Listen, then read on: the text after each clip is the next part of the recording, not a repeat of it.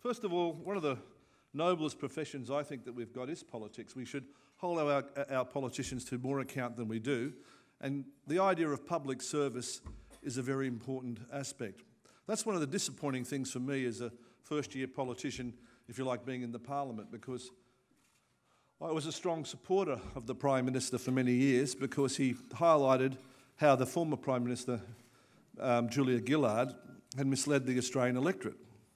And I was very disappointed on budget night to find the same thing. You'll see here a slide, our pledge: no cuts to education, no cuts to health, no changes to pension, no changes to GST, no cuts to the ABC, SBS, under any government I lead, Tony Abbott. And what do we find on budget night? We've got horrific cuts right across the nation.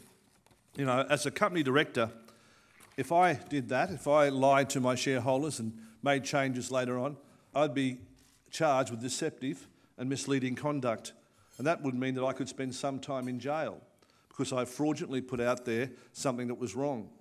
So why shouldn't the public, why shouldn't the Australian electorate hold the Prime Minister and the Liberal Party to the same level of accountability? We need to have that more and more in government if we want to get good government for Australians. But most importantly, looking at the backdrop, why is this the case? What's the reason that we have to go to such an extraordinary length? If we look at the IMF net data, getting an idea what is the real situation of the debt position of Australia, the red bars you see there represent the OECD average of debt to the GDP of the various economies. And you'll see there that the average for the OECD of debt is 73%. In blue tracks the Australian position. We are at the present time at about 12% of our GDP. That means we're the third lowest country of debt in the OECD. So there is no debt crisis. What's the real story? What's going on here? It seems to me that politicians get elected, they blame the opposition for whatever state the economy's in, and then they raise as much cash that they can.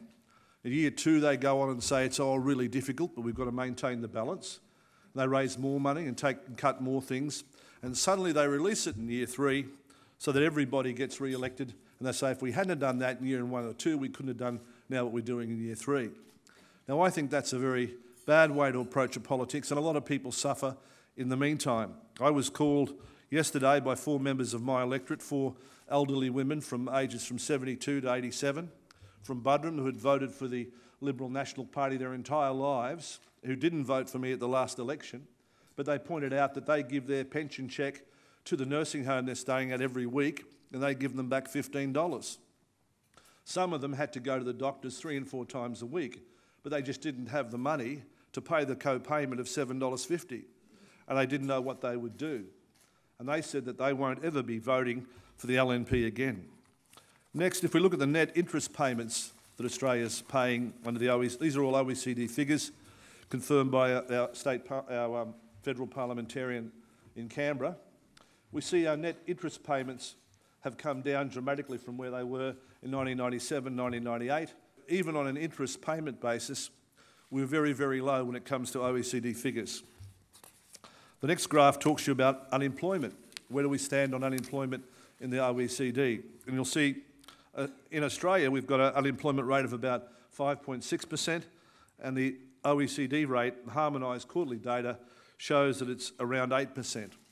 So we're doing relatively well compared to other OECD countries.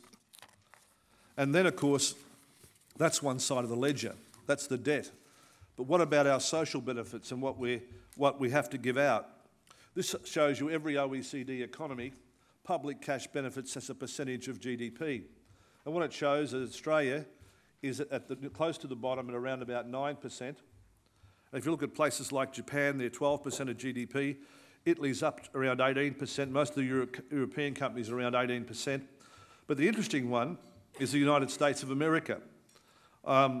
Their public cash benefits are approaching 9% while we're at 8%. So we're even lagging behind the United States when it comes to what we're doing in social welfare for our citizens. If we look in particularly the public old age graph, which is the next one, you'll see that Australia spends, this is the latest figures, unfortunately, they publish them every 5 years, but we spend 5.1% of our GDP on public old age pensions. And of course Japan spent 10.1% of their GDP, or twice as much, as did Poland, and even the United States had spent 6%, while we spent 5.1% on our old age pensions. So when we have a look at it, we see that on both ends of the scale, Australia, first of all, isn't in a bad debt situation, and secondly, what we spend in social welfare is roughly about half what other OECD economies spend. Why then do we get all this misinformation in the press, everywhere else? We know the government's got 1,900 spin doctors that put this material out because they want to create an environment where you have to respond. That's one of the reasons that they've brought in the debt tax and things like that. So in our party, how we're going to respond, we're going to stop Tony Abbott doing a number of things in the Senate. First of all, in relation to pensions, we won't support in the Senate any change to the current pension scheme. The only change we wanted to support in the pensions was when I suggested in Parliament the other day that we should link the age that parliamentarians get their pension to the age that the general community gets their pension. But that didn't go over too well. I thought it was one day of moving the pension age down to 39. They didn't like that one. And the doctor's co-payment. Again, if you're on the pension, if you're in a disadvantaged position, having access to a doctor is extremely important. You don't want to be at the twilight age of your life at 87 years old or 90, not be able to call the doctor in, worry about $5 or $7 if you've got some concern or you're in some pain. Surely we as Australians are better than that. It wouldn't matter, even if we had a debt crisis, we shouldn't be abandoning our old people. The next measure that we'll be opposing in the Senate is waiting 6 months for government support in the dole when you leave school. What we're encouraging then is crime. What do people do if they have no money, they haven't had a start in life, and they're not eligible for government assistance or government programs? Parts of Melbourne have 50% youth unemployment. Sections of Tasmania have reached up to 65%. If you go to the Hunter Valley in New South Wales, Latrobe Valley in Victoria, and you go to central Queensland and other places, youth unemployment's become a real problem. We don't want to increase the youth suicide rates. We don't want our young people to not think well of themselves. I know that I enjoyed the benefit of Gough Whitlam when I was a young guy and I left school and I was on unemployment benefits for 6 months, and it was able to give me a start in my life so that I could do more for the country. And I know since that time I've given millions of dollars back to the Australian Taxation Department. So we don't want to be too hard on people just when they're starting out. We don't want to make them feel inadequate that they've got to rely on their parents for another 6 months when their friends are out enjoying it. We've got to worry about their self-image. We've got to give them encouragement and help, and we've got to stop these sort of things. And that's what we'll do in the Senate in July, and that's why none of these measures, I've talked to Bill Shorten, the Greens and others, and they agree with us that none of these measures will be introduced by the Abbott government. Okay, so that was a little bit of a comment on the budget. Now I'll give you my real speech. We meet today in a city known for its strength, among people known for their resilience. We find ourselves in need of both strength and resilience. Good government is about the separation of powers, the separation of Parliament from the executive, the judiciary, and the separation of the judiciary from the executive. Lady Justice stands for the rights and the freedoms of all of us. She wears a blindfold so she may judge all people free from bias and preconceptions. So she may judge all people fairly and carefully balancing in her hands here the facts and the law on the scales of justice to deliver swift justice by her sword. With her sword, she uses her sword to protect her independence of action from government interference. Cambell Newmans has placed a dagger in the back of Lady Justice in Queensland. Newman has cowardly criticised the judiciary that can't defend itself, passing laws which impinge upon the rights and aspirations of all Queenslanders. As Mr Justice Dowsett said recently, in effect the law is the adhesive cement which holds society together and at the same time reflects and defines its character. In particular, an authoritarian legal system will bespeak and foster an authoritarian society. A liberal democratic legal system will bespoke and foster a liberal democratic society. In this context, the law is not merely the written words which reflect or prescribe legal rights and duties and the methods of recognising and enforcing those duties. It's about the values of society. It's about what we stand for and what we aspire to become. And that must be reflected in our parliament and in our laws that we live under. Justice Dowsett said that politicians and public servants are well-motivated experience, but demonstrates the gap between the government and the people can sometimes be extreme. And that's what it's become here in Queensland. Distance can blunt a politician from the sensitivity of the electorate. The attack on the education and the health system by the Newman and Abbott regimes strikes at the interests of all citizens. The cost through 12 years of school is less than the cost of 1 year unemployment to a society. A good education policy is not only good social policy, it's good economics. Effective public health measures and medical care depend in the final analysis at action at a state level.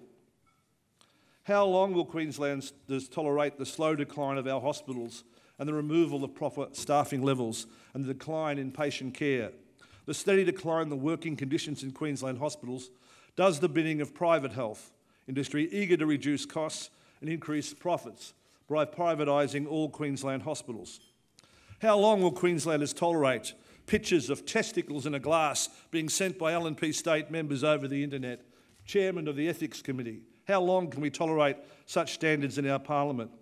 How long will the LNP and the Premier tolerate as part of the Queensland government a former police minister and chairman of the Ethics Committee pleading guilty to diverting $7,000 into his pocket and remaining a member of Parliament and a member of the Liberal National Party? What sort of example does that give to our children? What sort of example does that give to the fairness of our society? How long will Queenslanders tolerate Newman and Nichols trying to sell our hospitals and our schools to their mates? How long will Queenslanders tolerate the attempt to destroy the independence of law and judiciary in this state? How long can we tolerate lobbyists controlling our government for their clients, making money out of the enterprise of Queenslanders? How long can Queenslanders tolerate Newman, Seniors and Nichols as being the only decision makers in government, with the destruction of cabinet rule in Queensland and the destruction of any sort of undertaking from the elected members of the parliament? And how long will Queenslanders tolerate corruption and the diversion of state funds into political advertising, such as the Strong Choices campaign, which you've just seen on television, which cost the taxpayer $6 million? And the sad thing about it, only 20% of it was shown in Queensland. The rest of it was shown in every other state of Australia. It's not just corrupt in using the money for that purpose, it's incompetent in placing it in other states, because Queenslanders mostly live in Queenslanders. How long will Queensland tolerate senior public servants joining lobbyist companies, then negotiating deals with the government? How long will Queensland tolerate the lies about our state debt and the handicapping of our state's economic development, and the persecution of minorities and the loss of political rights of association, taking the blindfold off Lady Justice? How long will Queenslanders tolerate the threats and subversion of elected members of Parliament and the destruction of the role of Cabinet and decision-making processes of the state? The LNP and its failure to have LNP policies introduced is one of the tantamount disasters for this state. Newman, Seeney and Nichols all said together that they wouldn't follow LNP policy after they were elected. That's the policy the people of Queensland voted for. This state is run by three stooges for Santo Santoro. Before he was Treasurer of Queensland, Nichols was a Treasurer of Santo Santoro's state campaign for the Queensland Parliament. And every morning, his father, who was the chairman of that group, meets him in Parliament House. He's not a lobbyist, so you don't know that he's there. Alan Jones has led the charge from Sydney, calling for the establishment of a Royal Commission into the activities of the Queensland Government. He's done that for a number of good, sound reasons. Newman has destroyed the independence of the CMC, removed the bipartisan nature of the CMC and turned it into a Newman Gestapo, headed by one of his best political mates, who he saved from persecution by appointing him as head of the CMC and having the parliamentary committee with oversight dismissed. Queensland does not have an upper house. Queensland has a bitter experience in the past with corruption and centralised influence of politicians. The Australian Senate is a house of review, and I'm calling today for the establishment by the Australian Senate, and I'm sure they'll do it after July, of a select committee, a Senate Select Committee, to carry out a comprehensive and detailed investigation into the activities of the Newman government. Such a committee, when appointed, would conduct public hearings at every major centre of Queensland.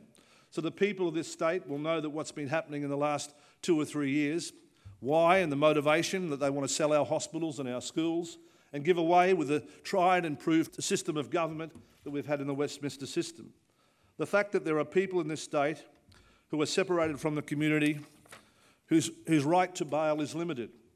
We need a transparent system where all citizens are treated equally under the law, where all crime is deterred and the community protected. We must always be ready to offer incentive for all citizens to meet their obligations to our community. We cannot persecute people for the colour of their skin, their political beliefs or who they associate with.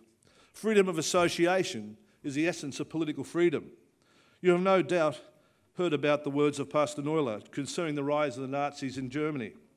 First they came for the communists and I did not speak out because I was not a communist. Then they came for the socialists and I did not speak out because I was not a socialist. Then they came for the trade unionists and I did not speak out because I was not a trade unionist. Then they came for the Jews and I did not speak out because I was not a Jew. And then they came for me and there was no one less to speak for me. In the next election, Palmer United will seek to speak for all Queenslanders and stand candidates in this state and seek the support of Queenslanders, especially the members of the Liberal National Party who have not had any of their policies they presented at the last election implemented by the Newman government. We need to give all former local authorities the right to determine their own future. If we were in government, we would insist upon it. Local communities having the right to reverse re-amalgamation decisions. We'd also seek to pass a law repealing all of the acts that have been passed by the Newman government and obliterate Newman's influence from Queensland life. But most importantly, would support the resumption, without compensation, of any assets of the people of Queensland that have been sold, privatised, leased or disposed of, or outsourcing of any government services. There was a time when Queensland led the country in growth and economic indicators, a time when we had more growth than any other state in Australia. Cutting red tape is not enough. We need to reform our infrastructure, to stimulate our state's economy, to create more jobs in tourism and policies to boost our construction industry and our resource industries. We need to reform our departments to be forward-looking and motivated to make enterprise happen. There are so many things that could be done in Queensland to make this state better and its community more prosperous. Thanks very much.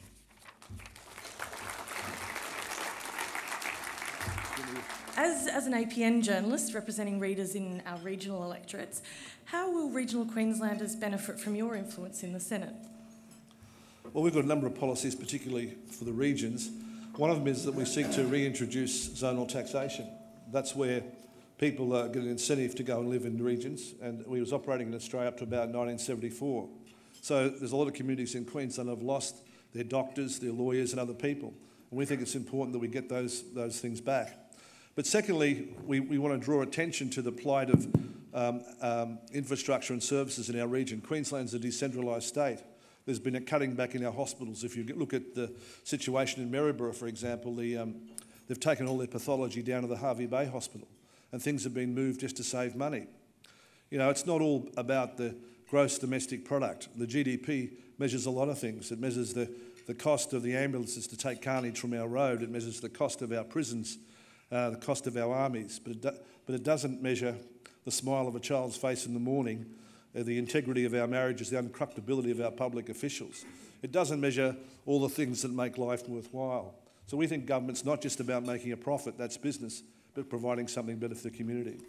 Thank you. Can I throw to the media tables?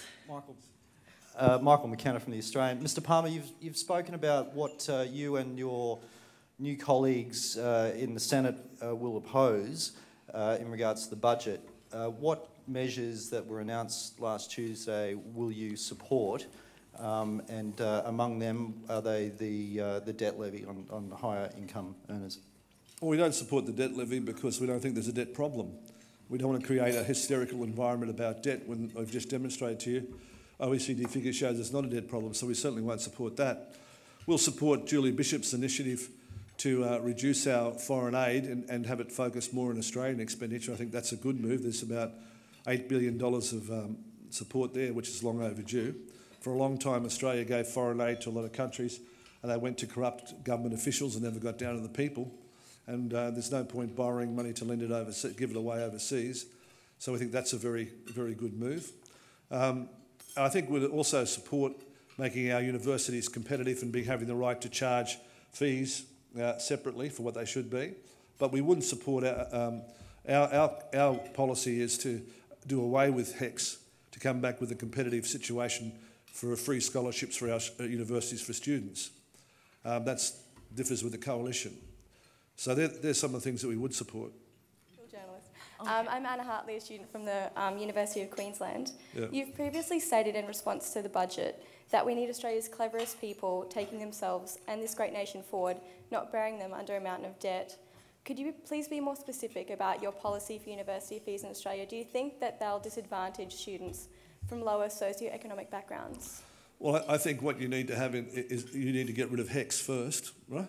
HECS is a system whereby we limit the creativity of our best graduates for 10 to 15 years till they lose their creativity in middle age, right?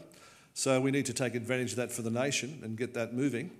And we can't do that if they have to take particular jobs to pay back debt. It's a great sacrifice for Australia. So we think we should get rid of HECS. At the same time, the amount of money that was generated by our university sector a few years ago was about $18 billion a year in exports. Now it's down to $15 billion a year. So we need to be able to make the universities free to compete internationally. So in that regard, dealing with international students and other people, we would support the concept that universities set their own fees in dealing with overseas students so that we get the maximum benefit for domestic students and for the Australian government from the assets that we've got. And we also build up better and stronger cultural links in dealing with foreign affairs and things like that. So we think that's a good balance. And as I said before, a good education policy is not just a good social policy, it's a good economic policy. That's what makes the parts of the United States preeminent. If you go to MIT or some of the areas in California, you see the enterprise and the ideas that throw forward. You know, governments may come and go, but ideas go on forever. And we really need to make that happen at our universities. Nick Wiggins, 4BC. You've outlined two goals, a Senate inquiry into the Newman government and also contesting the next state election. How do you reconcile the obvious conflict there and no doubt the criticism that will be made that you'll be seeking a Senate inquiry for political reasons? Well, an inquiry is really about the Senate saying that we'll listen to what the people have got to say. It's not the senators that will make the decision, it's people who will come forward in Queensland with information that they feel they want to present in a protected scenario which they may fear doing today. So it creates them with that opportunity.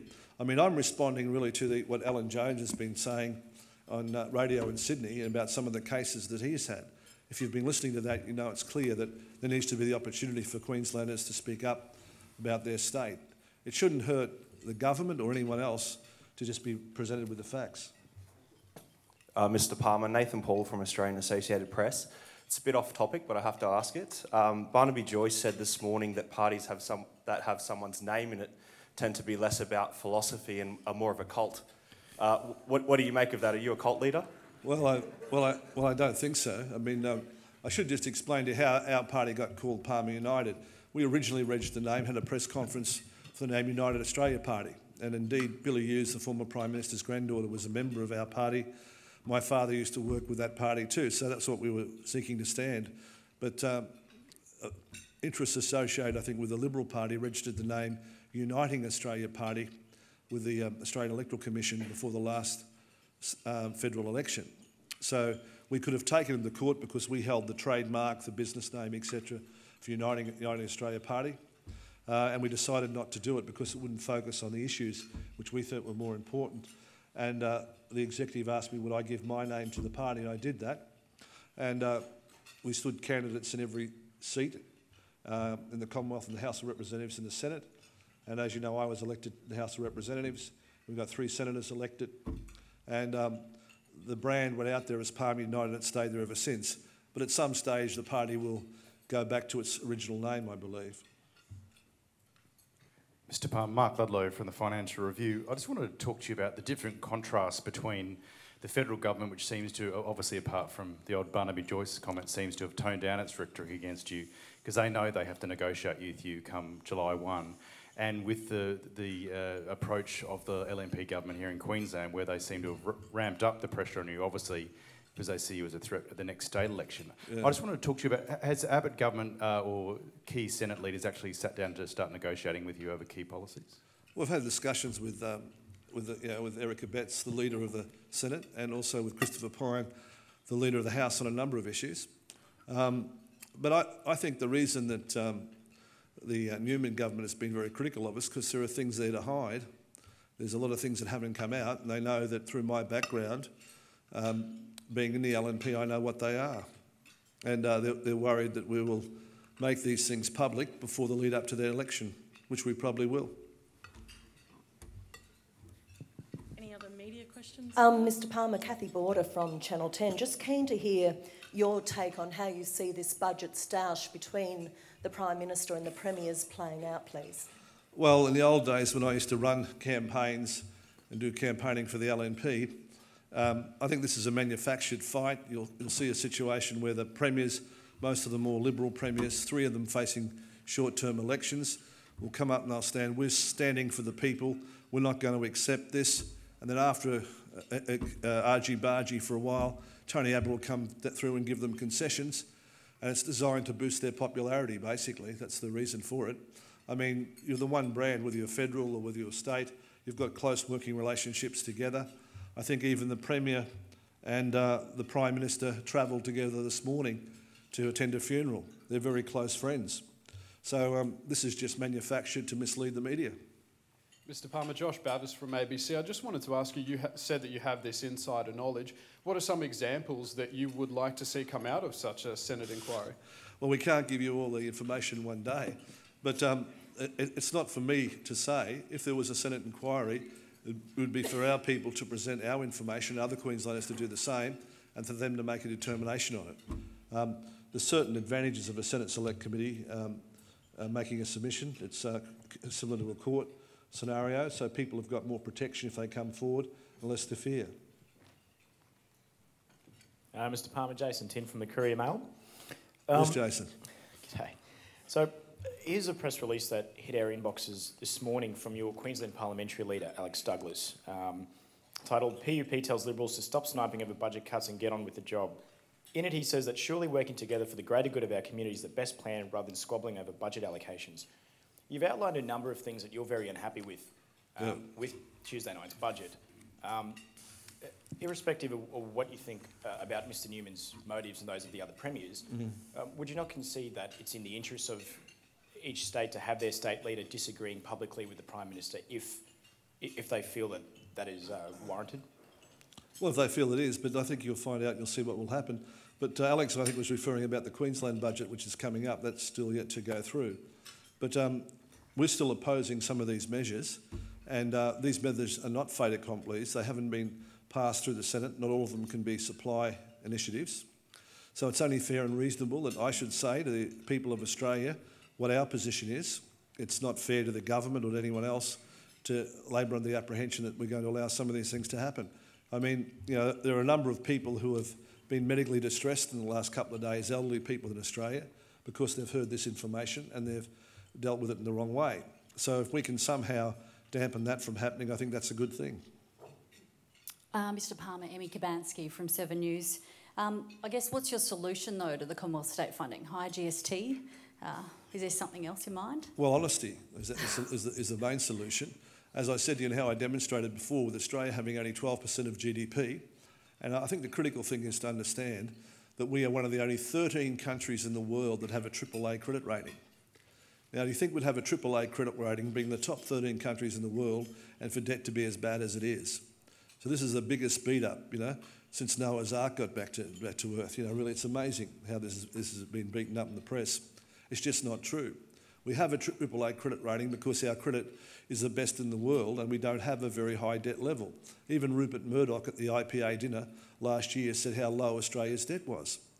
So it's not a question about debt that we can't do things. What we do need in Australia is forward-looking visionary policies where we can project and stimulate our economy. If you have a look at President Obama, he's injected $85 billion in the US economy since the GFC every month. And now he's injecting about $65 billion a month. That's equivalent to about $6 billion in Australia. Now, how could we do that? How could we stimulate our economy? If we move the date for provisional tax from how provisional tax is paid in Australia at the moment, businesses are required to pay it in advance before they've earned that money. If we just move that back to the end of the year, that would give us $70 billion of injection in the Australian government economy in businesses' hands. And every time that $70 billion was turned over, the government would get 10% GST. So that would be, in 3 times, they would get $21 billion more revenue than they're getting now. And that's just changing the reporting date. It's not even borrowing any money. So these are the types of structural changes that Australia should make to generate more money supply, more domestic demand and more jobs for Australians. And of course, with that $70 billion released into the economy, more people would be employed, more consumers would have more money, and would create a better future for Australia. That's where we should be looking, to stimulate our economy and following what the United States has done. But if you have a look at what they've done in Europe, where they've had austerity and cuts, you've seen what the results are. And they want to follow those same policies here in Australia. The result is a lot of our export markets will decline, and the United States will take them because they're better, stronger and more prepared than we are. I think Mr McKenna, was it? The one over there. Michael McKenna, again from the I can barely see you, Michael, anyway. Yeah, that's right, that's better. Your company, Mineralogy, and the Chinese company Cytec have been brawling in the courts. There's been arbitration last week. How is that court battle going? And they've accused you of siphoning off about $12 million from the port. Can you address that? Where's the money gone? Well, they haven't accused us of that. That's just a beat up by the Australian and Hedley Thomas. You know, to be honest with you, every week there's a good story about me. I've enjoyed reading them in the Australian for the last year or so. But it's probably because that we think that we need to have an independent Australia, and we think it's nothing wrong with challenging the major parties. I know Rupert doesn't agree with me. He was very much a supporter of Tony Abbott when he came to Sydney at the IPA. So that's the wrath you have if you go against the system. But if I've done anything wrong ever, of course, people can make a complaint to the police. I've been in politics now for 40-odd years, so I went through the Fitzgerald inquiry. The only reason I'm serving in this capacity is because I think I can make our country stronger and better. And as you know, I don't get any money for being in Parliament. I donate all the funds I get to charity. So this is the country that I love, and that's why I serve. That's the only reason. I'm, as an individual, not important. It's the ideas that really matter. That's what we've got to look at, not individuals. So when the declarations come back from the federal election and the most recent West Australian Senate election, all the money that's been spent in campaigning for your political party can be reconciled. We can see where it's all come from. Of course you can, and we've already lodged up disclosure statements, I think the ones that we're required to, and the other ones will be lodged when they're required to. But a lot of it comes from me because I've got too much money, and that's a burden for anyone. Thanks very much. I think we might end the questions there.